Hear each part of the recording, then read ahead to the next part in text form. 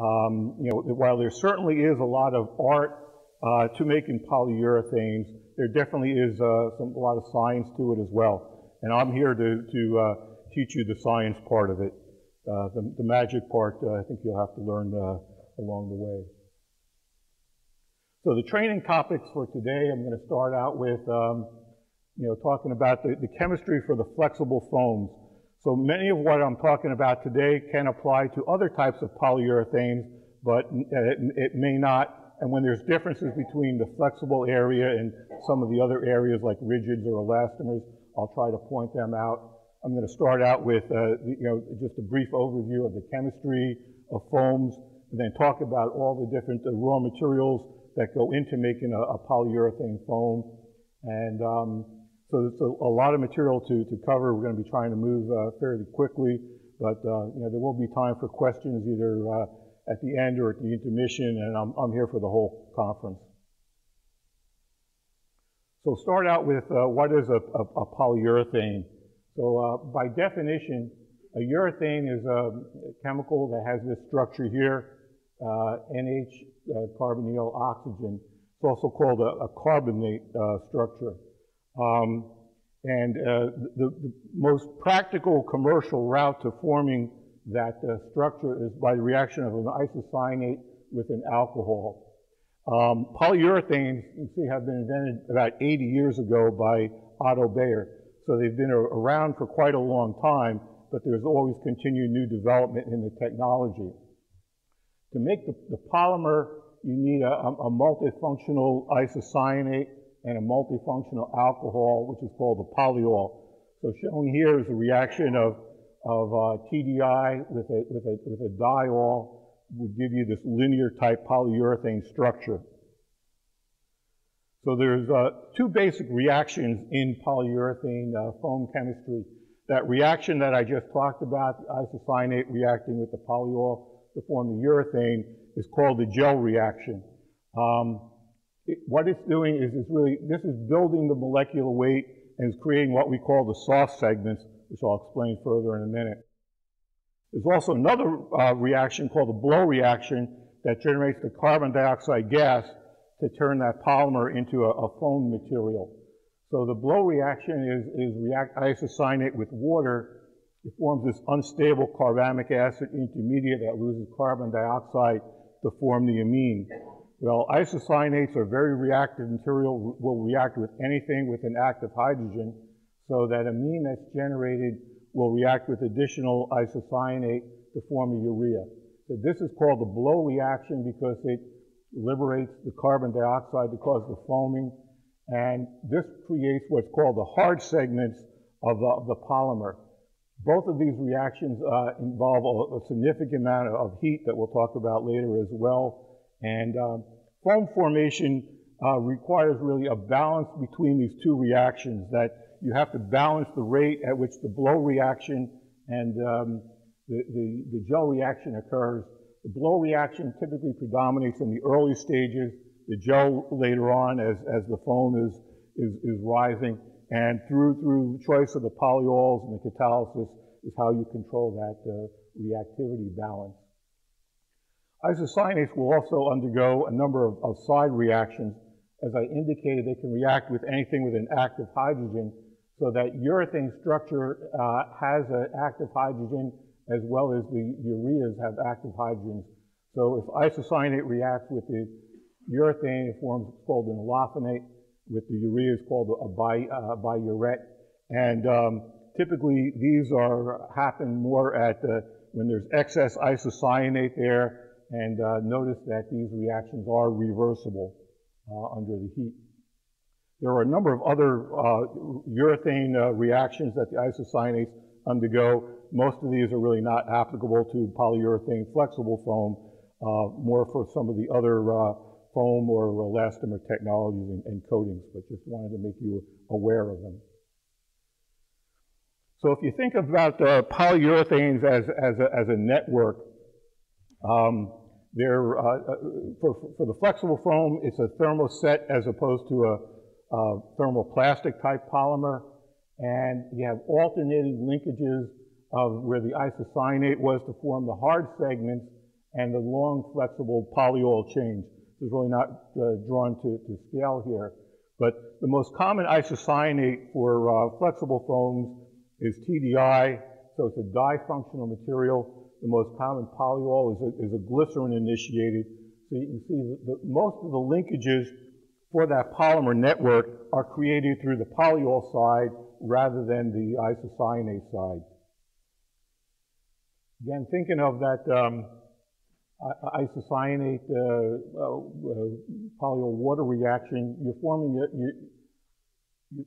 a urethane urea block copolymer, where you have that polyol, which is that soft, flexible segment, and then the hard segment that's coming from the urea water reaction. So the soft segment, what it does is it imparts that elasticity, the flexibility, and the resiliency to the foam. The hard segment, you can see how because of all you can get a lot of hydrogen bonding, that those hard segments kind of align together, and those hard segments impart that rigidity, the hardness, and the flex modulus, as well as the high temperature property for the polymer. So I think most people say they probably know what a foam is, but here's the definition that you have air or gas bubbles are trapped inside a solid or liquid. For flexible foam, it's obviously the solid, but it starts off as a liquid. And what happens as you go from that liquid phase to becoming a solid is important, and we'll talk about that later on. But the two main types of cellular foam are either an open-celled foam or a closed-cell foam. Closed-cell foam is more the rigid type foam. The flexible foams are the open type cells. So when we'll talk about the mechanism later on for the cell formation, but when those bubbles pop, those cell windows will drain into form what's called the struts or the cell walls. In some type of foams, they open by themselves, and with certain foams like the high resiliency or molded foams, they have to be mechanically crushed to give them that open cell structure or nature to it. But having that open like that is what gives it the flexibility and high airflow. So besides whether the foam was open or closed, the other variables are things like what is the cell structure like, whether it's a fairly regular cell, as it typically is for conventional and viscoelastic foam, or high resiliency foams typically have a very irregular cell structure. The other variable here is often people count how many cells per inch there are. So, by the fineness of the cells will also affect foam properties. There's another type of foam out there called reticulated foam. It's typically made from a conventional foam through either chemical or mechanical degradation to produce the very large cells, and that's used for applications like filters or maybe outdoor furniture where you need very super high airflow or water to easily drain from that. So flexible foams can be classified in a number of different ways. The first is primarily the process that it's made, whether it's made by a slab stock or a molded technique. It can be classified by some performance property. Typically, the two main performance characteristics are density and IFD, which is indentation force deflection, how much force it takes to compress the foam. Three main classes of foams that we'll talk about are conventional foam, high resiliency, HR, or viscoelastic or memory foams. Some people also can classify foams by the end-use application as well. You'll learn more about the specifics of the foam process in the later sections, but just basically point out that most flexible foam is made by a continuous process where the polyol and all the ingredients are kneaded separately to a mix head, along with the isocyanate separate into some type of laydown continuous pour process. You can produce pretty large size buns. Flexible foam is made this way as opposed to most other type of foams because of the large volumes and everything in a lot of other systems area all these components are often pre-blended. So that's a distinction of slab stock foam production. You can also, essentially, if you're making flexible foam in the lab, you're mixing all the components together in a small container and then just dumping it into a small box or open bucket and allow it to free rise. A larger version of that is called the box foam production. Essentially, it's more of a batch process. That's still practiced today, mainly by either very small companies or mainly in developing nations. So you still can produce foam that way. Molded foam, as the name implies, it's poured into a mold, and again, you'll hear more about that in the later sections, but that's how, like a molded seat or a molded pillow is made. Talk about flexible foam grades. They said the two main characteristics are density. Flexible foam can go anywhere down from about a half a pound or a pound per cubic foot up to about 8 pounds per cubic foot for some viscoelastic foam. Generally, the higher the density, the better the quality of that foam. The other variable was the firmness, which is the indentation force deflection, how much force it takes to compress that 25%. So you can go from sort of very, very soft from only 5 pounds up to a very, very super firm foam that might be used for like a packaging type application.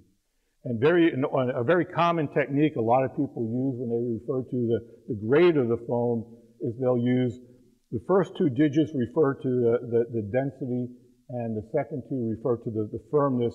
So 1015 means a 1 pound foam, 15 IFD, or you could have a 1 pound foam with a 30 IFD, or keep the IFD constant and have a 2530, just a higher density foam. That's a common technique a lot of people use, as well as again, other techniques, refer more to the end application of the foam.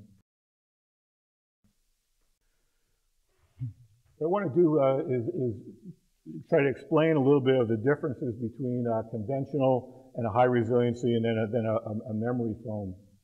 So an HR foam, high resiliency, as the name implies, has the very high resiliency greater than 55% compared to conventional foam, which is a lower resiliency. But also more important and why it's good for a seating application is what's called the sag factor. And what these curves over here, these charts, it's plotting indentation force deflection versus compression. How much force it requires to compress the foam to a certain degree. So in a conventional foam, you can see there's a very steep initial curve here. And so what that means is it takes a lot of force to compress the foam a little bit. And then you have that flat plateau here where very little change in force has a big effect on how much foam that compresses. As a result, that a person or somebody with a very little weight doesn't have enough force to compress it is sitting on top of the foam. Something with higher weight really compresses it, and the foam is said to bottom out. Whereas if you look at a similar stress strain, indentation force deflection curve for HR foam, you see it's a much more linear type and flatter in this range, and it's changing linear here rather than that flat slope. So what that means is that a person with a light weight as well as a heavy weight can both be sitting inside the foam rather than on top or bottoming out. And that all has to do with going back to that irregular cell structure I told you about for the HR type foams. The sag factor or support factor is taking the 65% IFD over the 25%. So the HR has a higher ratio indicating better support. And the difference between the loading curves and the unloading curves is called hysteresis. Most people probably know what viscoelastic or memory foams are. Seems like it's all the new bedding and the toppers, the bed in the box type applications are all based upon viscoelastic foam, although it's been around for quite a long time. But these type of foams exhibit what's called a time delay response. So typically if you compress a conventional foam, it springs back essentially immediately, whereas in a viscoelastic foam, it takes several seconds for that foam to fully recover or respond. They typically have very, very low resiliency to them. And the properties of the viscoelastic foams are most often associated with the glass transition temperature of the polymer, and they target it to be around room temperature. And if you can think of the glass transition temperature kind of as a sort of a softening point for that polymer, at temperatures below the glass transition temperature, that the foam, the polymer can be very hard. Above the glass transition temperature, it becomes very soft.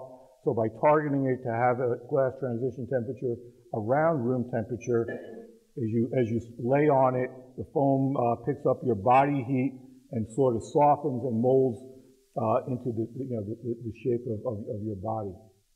And these can be made by either a continuous or a molding process. Another difference between the three types of foams is the type of reactivity.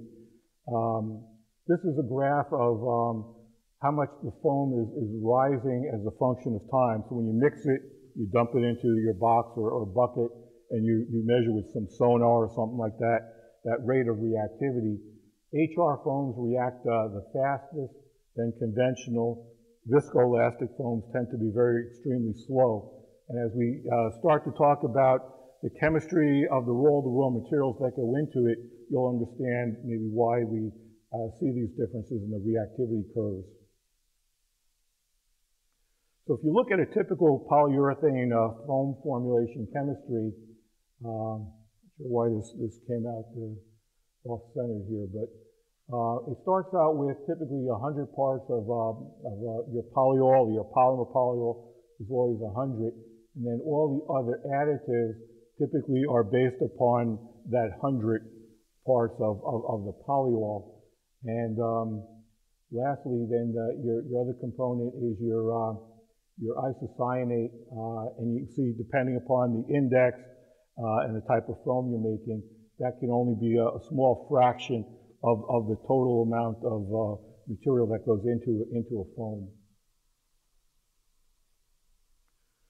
So index is the ratio of the amount of isocyanate that's needed to react with all the hydroxyl groups that are present in your foam formulation. The hydroxyls from the polyol, from the water, from any other additives, cross-linkers. And 100 index is essentially an equal balance that is stoichiometric. It's 1-to-1 iso to polyol and other reactive materials. When 110 index means I have, say, 10% more isocyanate than is needed, that isocyanate will still react, and what it will do is do some additional maybe cross-linking or other reactions, and versus if you're say 95 index means you don't have enough isocyanate, so you may not get the full range of properties. But varying that index is a very common technique that people use to try to change the properties of the foam, mainly the hardness, by manipulating that index.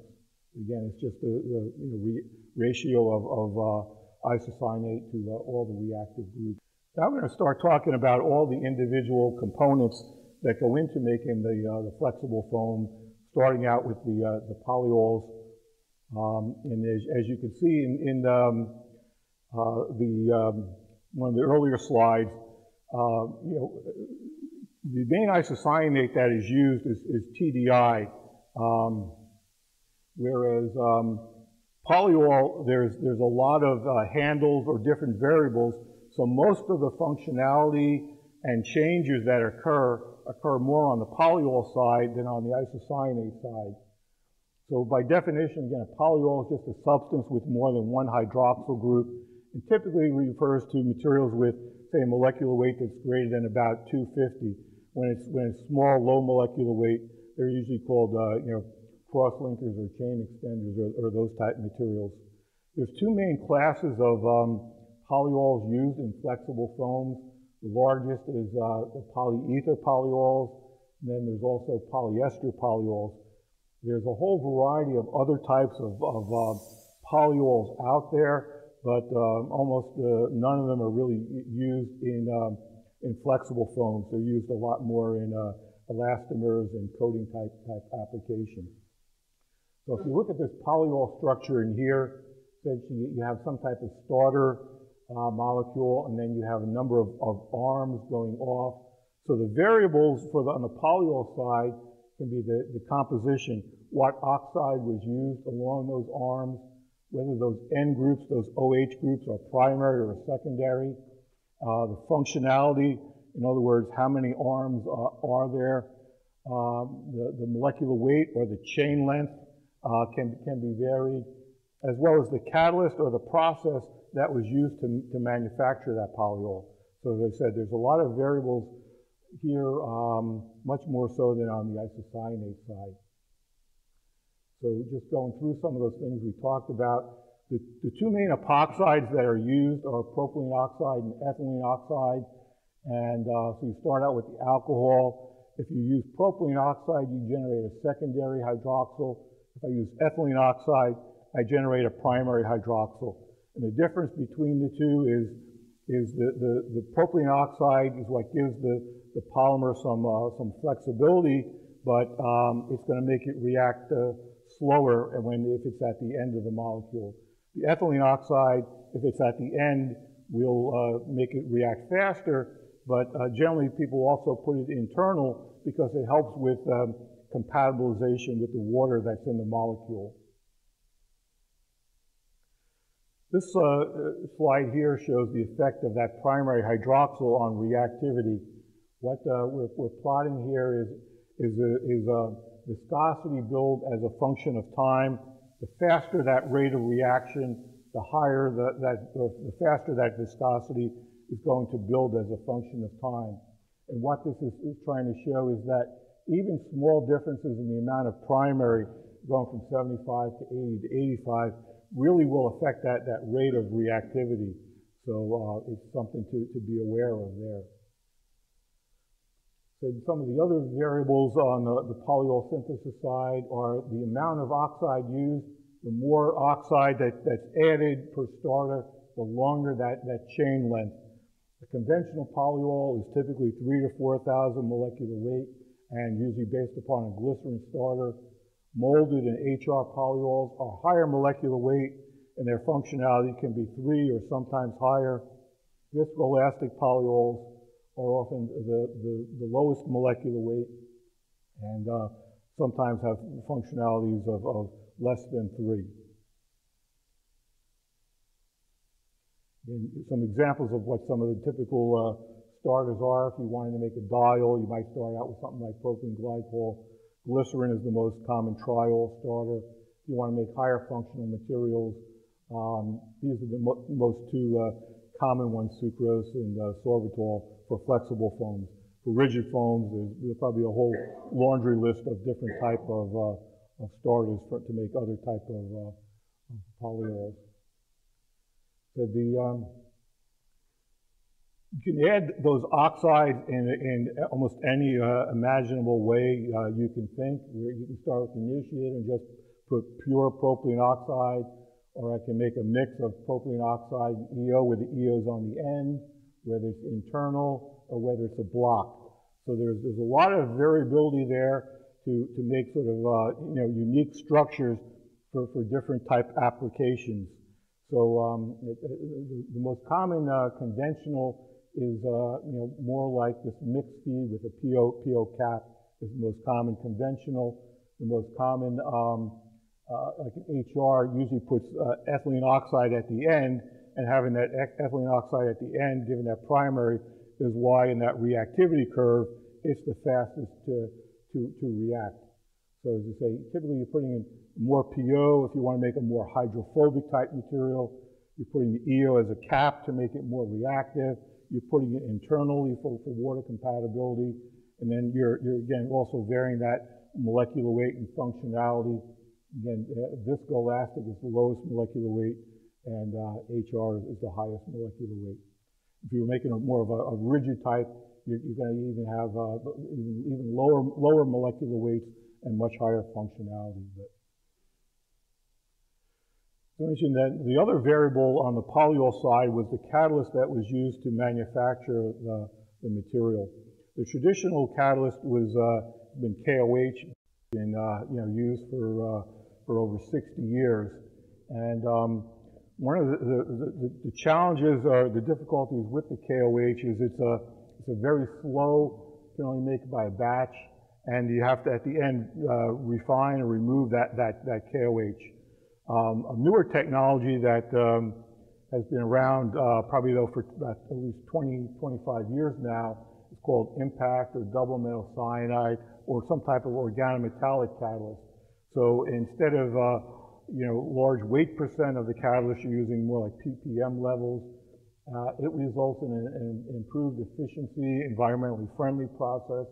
It can be made not just by batch but also by continuous, and you get increased productivity, reduced waste, but also more importantly, better side reaction, minimal side reactions versus the KOH that leads to higher quality polyols.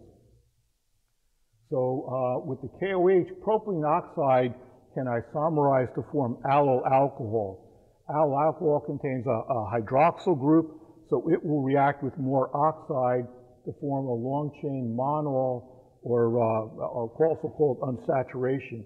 Well, this monol, if you're trying to make a triol and you have this monol in there, that monol is a chain stopper, so it doesn't allow you to build molecular weight.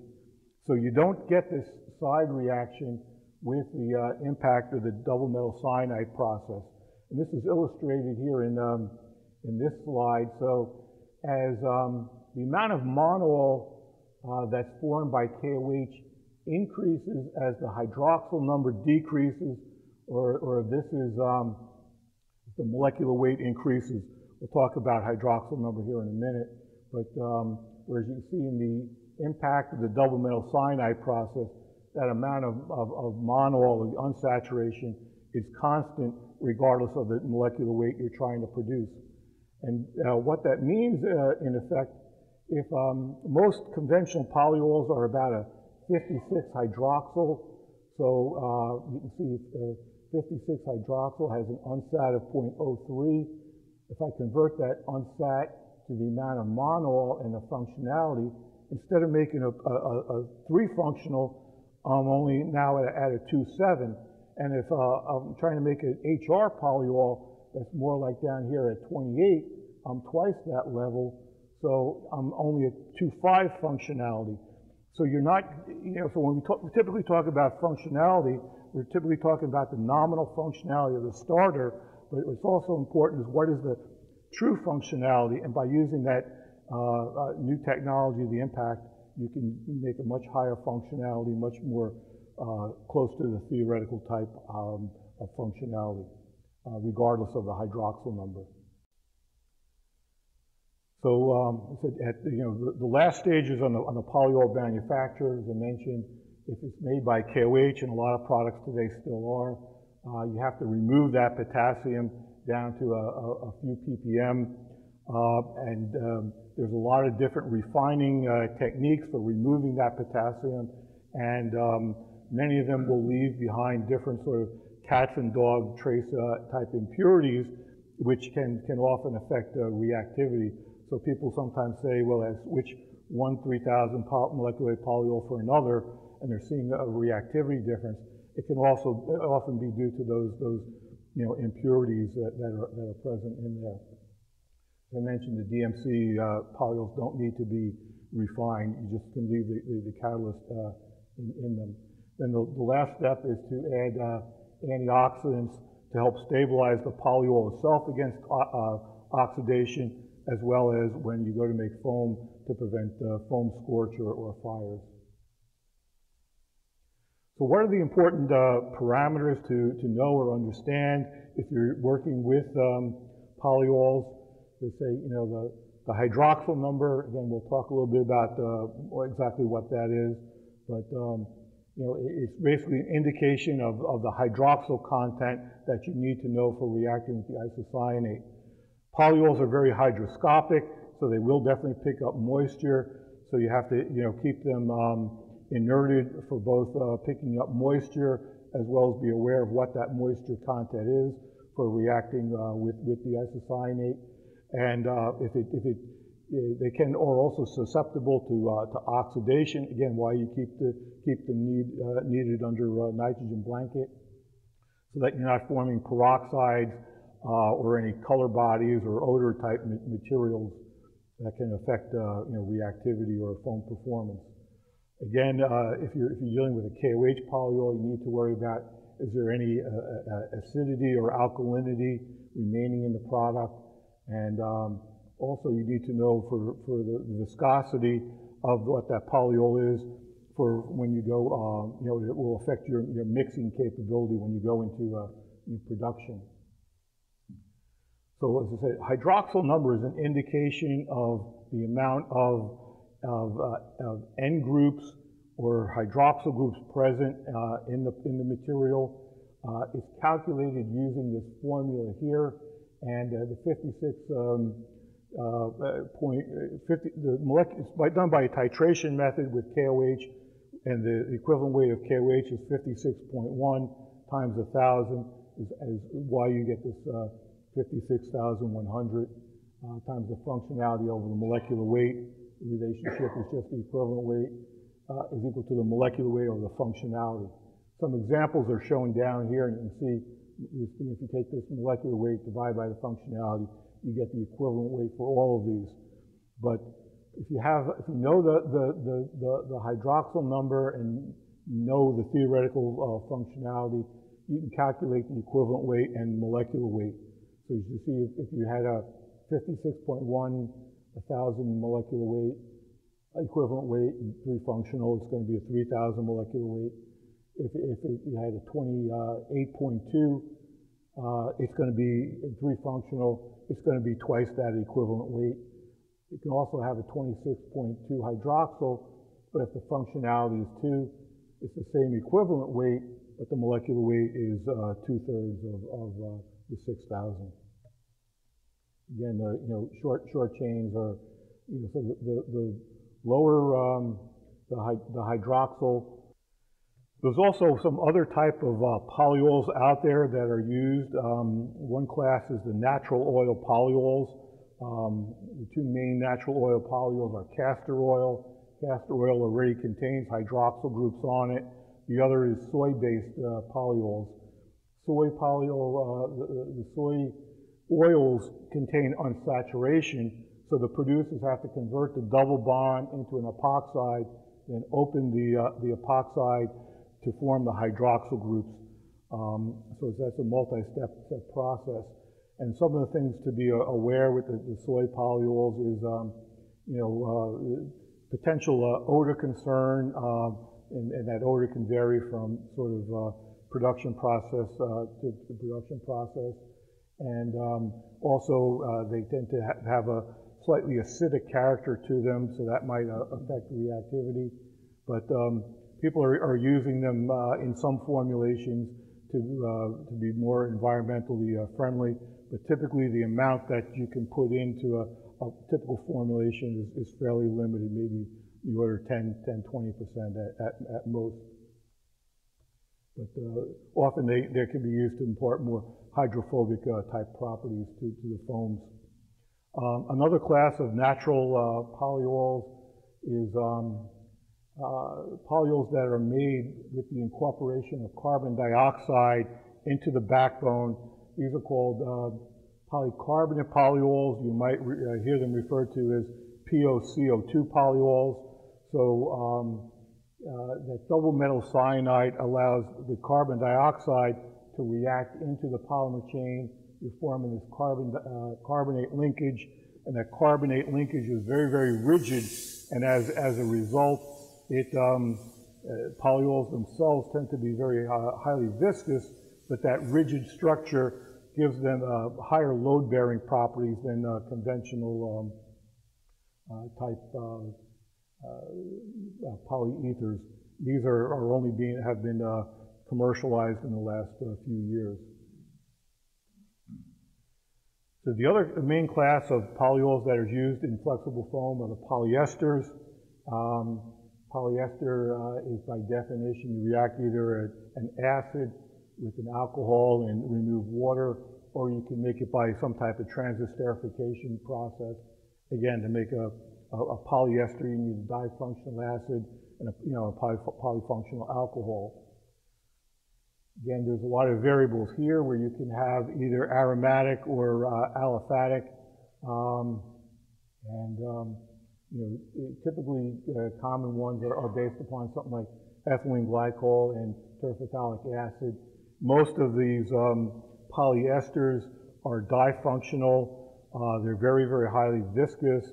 Can easily be 20,000 centipoise, whereas a typical conventional polyol is only a few hundred centipoise. They're mainly used in the flexible foam area for flame lamination type application. But one of the disadvantages of them is they're not as hydrolytically stable that ester linkage is susceptible to hydrolysis and get that reverse reaction occurring. Another family of polyols is called polymer polyols. And what polymer polyols are is a stable dispersion of a solid copolymer in a liquid polyol. And there's three main commercial type of polymer polyols based upon, the main one based upon styrene acrylonitrile. Another is called PhD for the German polyharnstoff dispersion. And the last is polyisocyanate polyaddition or polyamine or pipa type technology. They all have in common the component. You have a dispersing medium, which is your polyol. You have the polymer particle itself that was formed by that in situ polymerization, and you often need some type of stabilization, either added or kind of formed during the reaction. So when you form, let's say, the styrene acrylonitrile ones, you make a special stabilizer that typically contains unsaturation, so it looks like a monomer, and then it gets chemically reacted into the polymer network. And what that steric stabilization does prevents those particles from agglomerating and settling out. So unlike a filler that you put in and would almost immediately settle out, these things are fairly stable for years. So the styrene acryl is the most common type of polymer polyol out there. Again, it was developed, starting in the late 60s. You can get solids content up to about 50% solids, and you can get them both slab and molded type as the base polyol. The two main types out there are the high solids are typically higher styrene, and they're white, and they're typically very smooth type particles. And depending upon the process, whether it was a continuous or a semi-batch, you'll get a different particle size distribution that can affect your viscosity as well as some of the foam characteristics. Also, there's some low solid types still out there. They typically are higher acrylo, they're brown, and they're typically not quite as smooth, and that more like popcorn shape will give them different characteristics both in viscosity and in the foam. That second type of polymer polyol, as I mentioned, was the PhD. That comes from the reaction of an isocyanate with hydrazine. So essentially you're making a polyurea dispersion, and you get some in situ grafting.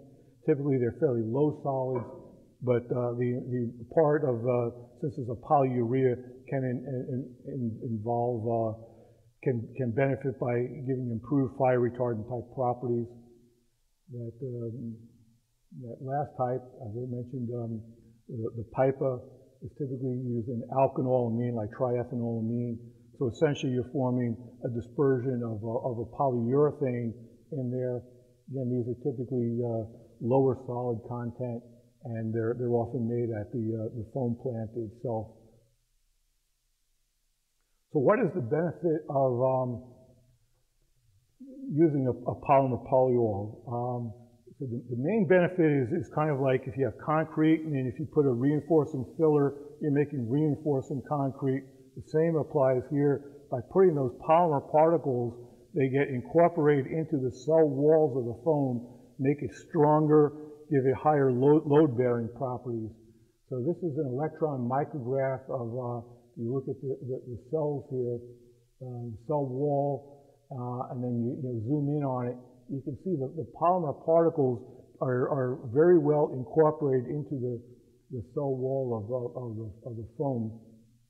The other main benefit is that they can provide some cell opening type properties to the foam, give a more open cell structure. So you'll see here that maybe not all the cells are open, and if you look closely, you might even see a ghost image in some of the cells there, just for Halloween. So what are the critical polymer polyol properties that you need to worry about? Again, as I say, is the base polyol, the styrene acrylo are typically in both conventional and HR. Some of the others are more on the HR type. Again, you need to know what the solids content was, because that will affect your load bearing. The viscosity, again, for processing, whether those particles were smooth or rough, and what that particle size distribution was. As well can affect your processing, as well as if you're doing a NovaFlex type process, can plug some of those screens or filters. Now switching to the second main component, the isocyanates. To say there's two main classes of isocyanate. An isocyanate, by definition, is a chemical with this structure here: the nitrogen double bond carbon, double bond oxygen. They're extremely reactive material. Again, a polyisocyanate has to have at least two. The aromatic, the two aromatic ones are either TDI or MDI. There's also aliphatic isocyanates. They're very, very slow reacting, very, very expensive. They're good for light stable type coating applications, but they don't have the reactivity or the cost structure to be able to be used in flexible foams. So the two aromatic ones, as I said, are TDI and MDI. And they really vary quite differently in terms of their functionality, their molecular weight, the number of products. TDI exists as two isomers, the 2,6 and the 2,4. And you can see what the numbering system is here. Starts out with the methyl group on the aromatic ring. So you get the 2,4 and the 2,6 isomer. With MDI, you have three monomeric isomers and a lot of polymeric type isomers. As we talk about the synthesis, you'll understand why. But as a result, for TDI, there's only 3 commercially available products. For MDI, there's many, probably at least 50 MDI products out there. Functionality for TDI, it's always going to be 2, no matter which of the 3 products you have. For MDI, it's usually at least 2, but often it's higher than 2, and typically can go up to about 3.2. As a result of the differences in the molecular weight, it will affect the percent NCO. So you can see TDI has a higher percent NCO. That means if you're going to make a foam and you want to do the same index, MDI versus TDI, on a weight basis, you need to use more MDI in that foam formulation. And lastly, the MDI is typically more reactive than TDI is in foam formation.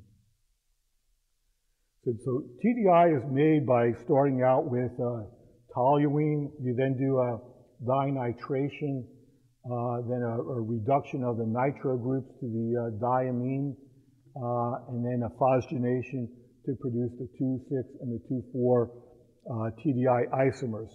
So that ratio of the two really comes from that first dinitration step and is directed by that methyl group in there. So during that synthesis, you always get an 80-20 ratio of the 2.4 to the 2.6.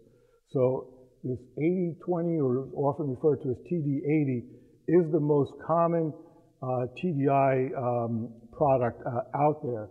You can take that 80-20 and do a low temperature crystallization and get out almost pure solid 2.4 material, and then what you're left with is a 65-35 ratio. So that's how you get the three different products, TDI products: the TD80 directly from the process, the TD100, and the T65 through that low temperature crystallization. So almost everything, the main products in the U.S. are the TD80, T65 is used in some viscoelastic foams. It's more common in Europe, and the pure 2.4 is more used in some other coating or specialty or elastomer type application than in flexible foams. But the 2.4 is the more reactive than the 2.6 isomer. The primary use for TDI is in flexible foams. So that's by far the largest, really the only market segment for TDI, as opposed to when you'll see about MDI. So MDI starts out with benzene. You do a mononitration and then a reduction of the nitro to form the amine, which is aniline. You then do a formylation where you're doing a coupling reaction of these aromatic groups. And when you couple them together, you can couple them in a number of different ways to form both monomer and couple several rings together to form the polymer. So you then take this crude mixture of all these different monomer and polymeric amines, and then you do the phosgenation. So you end up with a mixture of monomer and polymeric MDIs, and you can separate out the monomers, and you usually have a mixture of polymeric along with monomer. And on the monomer side, you can separate out the pure 4.4, the 2.4 and the 2.2 usually come out as a mixture. So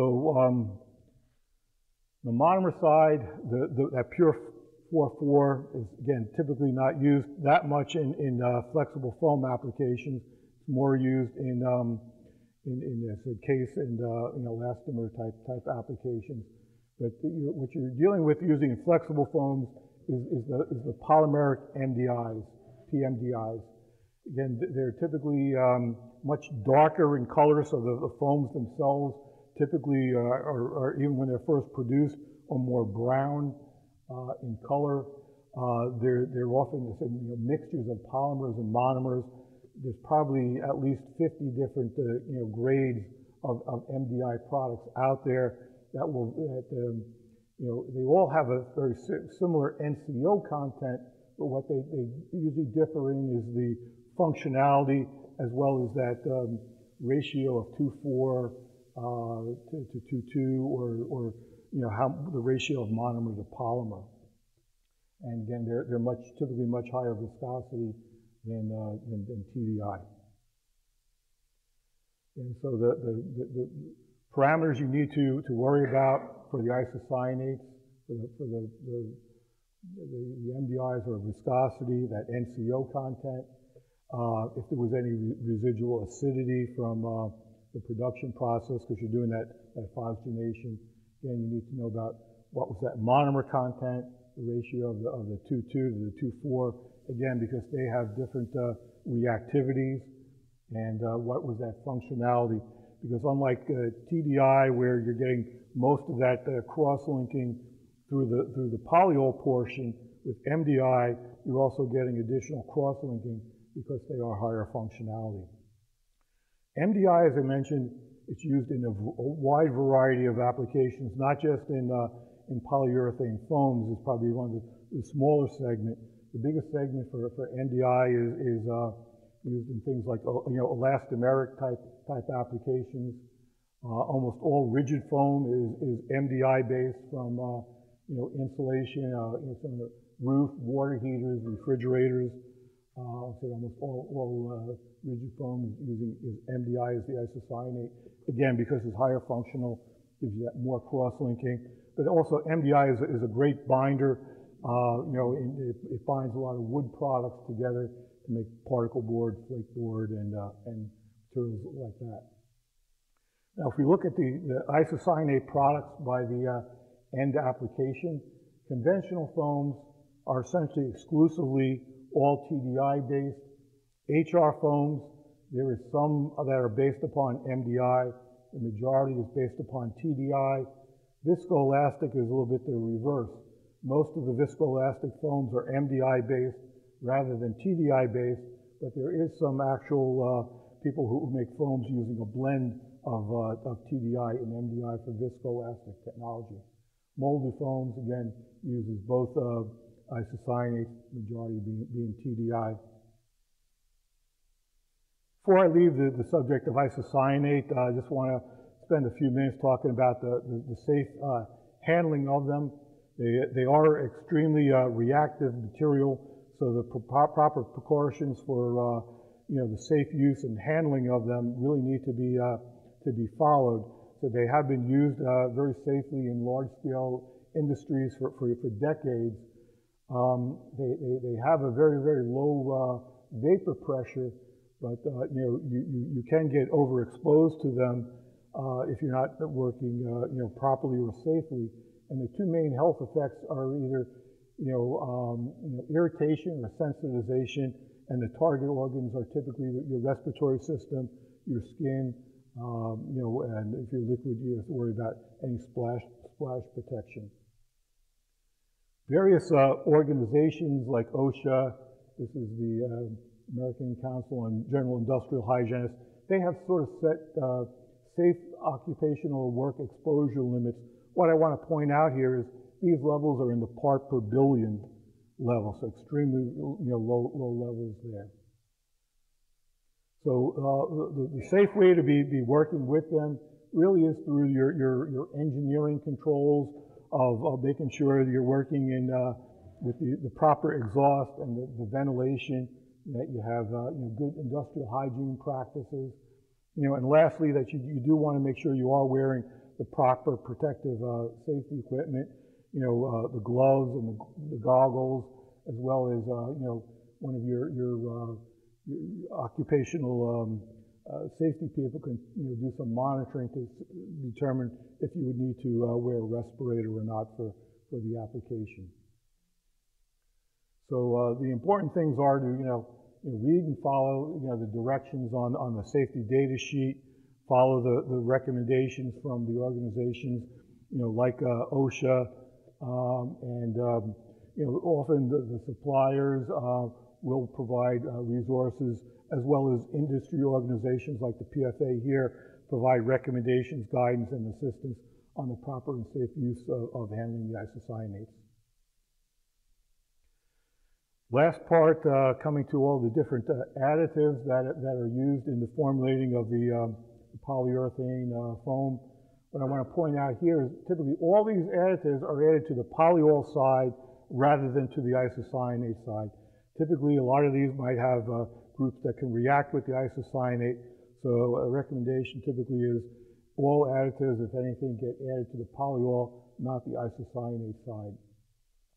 Mentioned that typically, to make the foam, you need to have a blowing agent, and typically that blowing agent comes from the reaction of water with the isocyanate to generate the carbon dioxide. But there's kind of a limit there that mentioned that reaction is exothermic, and it builds the urea structure or the hard segments. So if you want to make a really, really low density or a really, really soft foam, that's hard to do with just water. So you need to put in a different type of blowing agent, and the most common type is carbon dioxide gas, liquid carbon dioxide, and there's various processes for adding, how you add that, and they'll be talked about those mechanisms in the previous reaction, in the previous sections. So, but by adding that liquid carbon dioxide, minimizing the amount of water, allows you to make lower density foam without as high of an exotherm and allows you to make some softer grade foams. In some more in the developing countries, or in the lab, sometimes other, flowing agents like acetone or methylene chloride, are still practiced. One of the main components for being able to make the foams is the surfactants, and they provide an awful lot of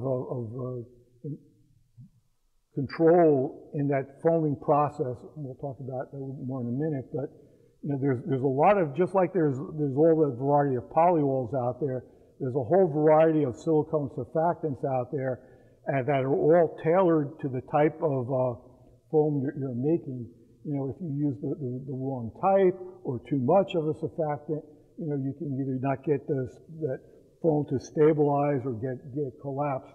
So, you need to choose the right surfactant and the right level of surfactant for the foam that you're making. If you look at the steps in a foam formation, you have your air interface with the polyol, the isocyanate being the heaviest, is on the bottom. And as you start to mix them, and then as they start to react, you're generating the gas bubbles, and then the gas bubbles coalesce, and that liquid is turning into a semi-solid and a solid polymer.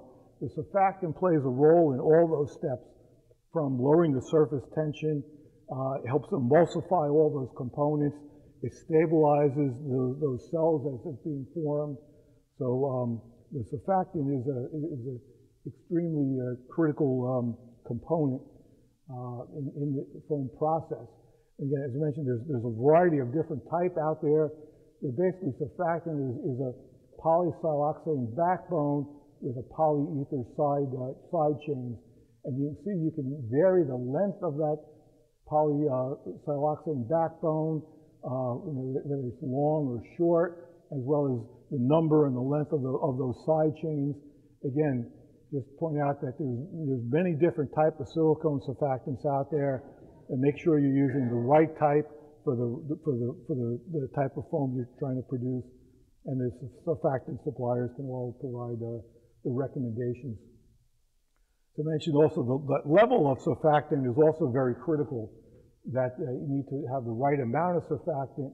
If you have too little, you get splits or even collapse. If you have too much surfactant, it will cause the foam to be tight and really shrink or prune up like is shown here. So the other component are the polyurethane catalysts, and there's specific catalysts that will catalyze the gel reaction and others that catalyze the blow reaction. And again, foam formation really requires a balance of those two reactions. So choosing that proper ratio of the catalysis is important. Typically, the gel catalysts are tins and a few specific amines. Most of the amines are more of a blow catalyst. So the gel catalysts are the tin catalysts, and materials like TITA or A33. A lot of other amines like A1 is more of a blow catalyst. And a typical foam formulation, you're going to use a mix of blow catalyst, a mix of gel catalyst, both A33 as well as the tin. So you're often using a mix depending upon the type of foam you're trying to produce. So this is just some showing chemical structures of the catalyst. As you said, the tin catalyst is really to help with the gel reaction. Again, just like the surfactant, too lower level, you're going to get the tin splits due to insufficient cross-linking. If you use too much, it's going to make the foam too tight, and extreme cases, it will shrink or prune up. The most common tin catalyst that's used is stannous octaweight, T9. It is hydrolytically unstable, so that's why it typically gets last right at the very end, right before the isocyanate gets added. There are some formulations that use T12, dibutyl tin dilaurate, but they're still used in some systems, but think it's been pretty much banned or outlawed for use in Europe. But that is, a hydrolytically more stable catalyst. Another class of catalyst is called the non-fugitive or non-emissive. As concerns over the VOCs or volatile organic compounds, inflexible foams is becoming more of an issue or importance or focus. To avoid using the standard amines, what the catalyst companies have developed is these non-fugitive or non-emissive catalysts. There's two main ways there. One is to basically make a larger molecule, a higher molecular weight, so it's not as volatile. And the second is you can incorporate a functional group. There's some examples shown in here that can then react and incorporate into the polymer network itself. Let's say as a result of the fact that they're either higher molecular weight or get incorporated, you typically have to adjust the foam formulation and use higher levels of these type catalysts versus the standard catalyst. Another class of amine catalysts are delayed action catalysts. They're often used in molded foams to allow that all the liquid ingredients to completely fill the mold before starting the reaction. And the catalyst suppliers take an amine, react it with an acid, and it forms an amine salt. So when you're using it, what you're doing is you're really adding an amine salt, and as that polymerization reaction kicks in, the heat from the exotherm makes it do the reverse, generates that amine catalyst to catalyze the polyurethane reactions. So some of the other polyurethane foam components are things like chain extenders, cross-linkers, and other modifiers. So, these are typically low molecular weight. They can be hydroxy or amine terminated, and they typically react with the isocyanate to do some type of additional cross-linking reaction depending upon what you're trying to achieve there. If you want to, maybe some of them you could be using to get better stability, or you can, some of them are for making, having better density gradients from top to bottom of the foam. Some, will give improved cure. Some are put in there to make a firmer or a harder type foam. There's the whole variety of them out there. This is just a list of some of the common ones out there. And I think this really gets more into that art portion of what I talked about earlier, knowing which one to use for what you're trying to do. There's no really good handbook for teaching, which one to use. I think it comes through experience and training on your colleagues. The same thing for the various cell openers or cell modifiers. There's a whole range of those type products out there.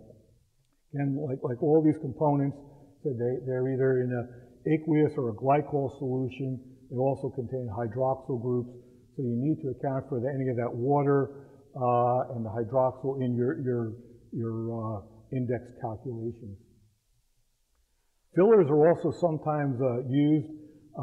If you're just using a filler like a calcium carbonate, you're typically putting something like that in to make it a higher density and lower the cost. Generally, fillers hurt foam properties. There are some fire retardant fillers like aluminum hydroxide or antimony or melamine that are put in specifically to achieve fire retardant properties. Many of these fillers will affect the reactivity, so if you're either adding them in or taking them out, you need to worry and may be able to adjust your catalysis for that effect. A little bit more about, besides those solid fire retardant fillers, there's also liquid fire retardant fillers. Again, a whole variety of different types out there, depending upon the type of foam test you want to try to pass. Let's say a lot of recent legislation changing some of the procedures. The use of fire retardants in foams has has significantly decreased. So just be, again, cautious like fillers. If you're taking them out or putting them in a foam formulation, you probably will have to adjust the foam formulation to account for that acidity that was either there or would come in with the fire retardant. Another material that's often used nowadays in the viscoelastic foams are the gels or the polymer control agents. And what these are materials that can affect the heat capacity of the foam. For example, some of the phase change materials, might be things like a wax, a solid wax that's microencapsulated. And what it does is it absorbs the heat from the body and changes from that solid to the liquid. And then, after, sleeping on it, it will change back from the liquid to the solid to be ready to sort of start that cycle over again. But, so nowadays, you almost all visco foams you see with memory gel beads and phase change materials. They can be incorporated, in through the whole foam or put on as a layer on top. There's a whole variety of different type of classes of these gel beads. Often flexible foams are pigmented sometimes for grade identification or for certain end-use applications. There can be either inorganic pigment, but more common is organic type dye material that has some functional group on it, like those reactive catalysts I mentioned, that it can then react with the isocyanate and be chemically incorporated into the foam. Another important ingredient is the antioxidant, as I mentioned earlier. Typically, during the polyol manufacturing process, the manufacturer adds the antioxidant in depending upon the end-use application. So, but if you're going to be trying to use a non-slab foam into a slab application, you need to worry about making sure that the right antioxidant level is present by either measuring or adding additional antioxidants. I mentioned that foam reaction is extremely exothermic, and those buns can ignite or decompose. And people have set foam plants on fire from a result of that.